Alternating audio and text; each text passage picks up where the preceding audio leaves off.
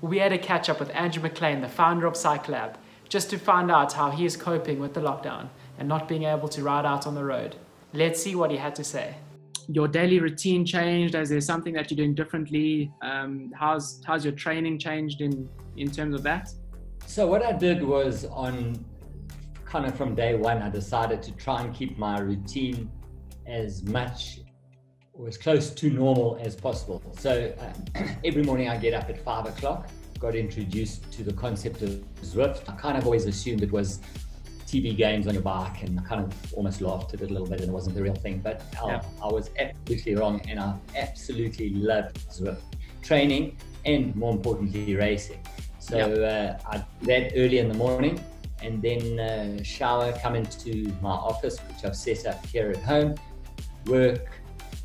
I have little breaks, spend quality time with the family. I've set out a number of goals on day one that I want to achieve by the end of lockdown. Thanks to the president, he gave me 2 extra weeks, so now I'm going to achieve all my goals. So they're things like reading books, watching YouTube tutorials, TED Talks are fantastic. So I've kind of set many little goals, and in an odd kind of way, it's been really, really cool. The family time, the quality time that you can have. As a business, we've also had to adapt, and obviously online has become a big thing for us. We've been working with you a lot on our video content. So we've learned a lot, and I've got absolutely no doubt that things will never be quite the same again. However, it's forced us as a business to change our model, to look outside the box, to reinvent some things, and look at how do we change our ecosystem and look after our customers in this new world that they're going to experience. And obviously, when it comes to cycling, we think it's going to be very much a digital Zwift as well as outdoor, and a combination of the two. So all in all, in a way, I've thoroughly enjoyed it. And I've certainly enjoyed the training. I've enjoyed the family time, to read books and do things that I haven't been able to do for a long time. Do you think e-racing is going to become kind of the next best thing for cycling, or another version that people can get more involved in? Absolutely. I mean, I've done group rides, I've done individual time trials, I've done team time trials, and it is as good, if not better, than the real thing.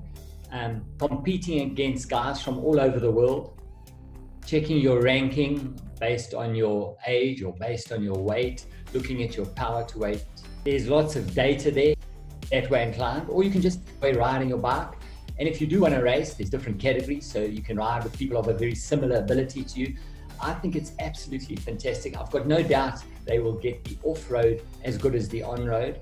I think cycling is absolutely ideally positioned at the moment with what's happening in the world. If you think of bikes being good for the environment, being good for your health, spending time with family and friends, these are the things that are becoming important to people again after this reset that we've just had. And so I think bicycling and cycling the world over is absolutely going to boom. I mean, and there's 22,000 other people on Zwift with you, busy riding, racing, enjoying their bikes. So I think Zwift is going to boom, and I think cycling is going to boom as a consequence as well. Post Epic Blues, you kind of went from not starting the Cape Epic to full on lockdown, not being able to go to work. Have you adjusted well? Setting goals, having a routine, and finding Zwift have made it really easy for me. So I'm not looking back. You know, for me, Epic is just the icing on the cake. For me, the journey of getting prepared and riding with my mates and having coffee, the journey is as important as the epic at the end of it. So I'm lucky enough to have done 10, and you know, it is what it is. It was the right call. However, Zwift filled that gap, and I think I've probably done about 10 or 11 races on Zwift, and every race on Zwift is absolutely flat out effort. So I've got more than enough racing in at the moment. But I am looking forward to getting back outdoors on my mountain bike with my mates and having coffee at the end of the ride.